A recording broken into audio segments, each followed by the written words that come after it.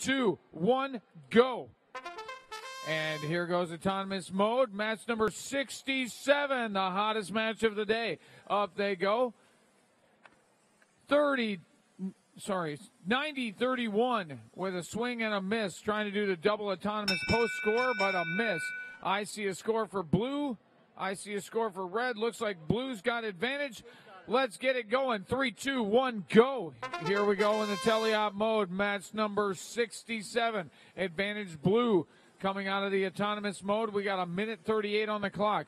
Up goes 90-31. Reaching way up high. Scoring for the Red Alliance. 2 more slammed down by their partner, 507P.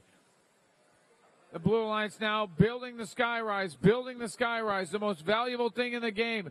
68-15. They got a skyrise of a 1. They're working on the second as their partner continues to load on the side poles of the field. 507P with 2 more in the air. Up, up, up over the 3-foot goal. 1 goes down and 2 go down.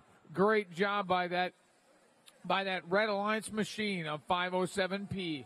We got a skyrise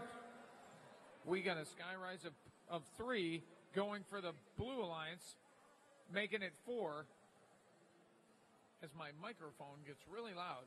Okay, 90-31 now, loading the skyrise from the socket. They've got 1 successfully scored. They're going to work on 2 as the Blue Alliance elevates theirs up to a level 5.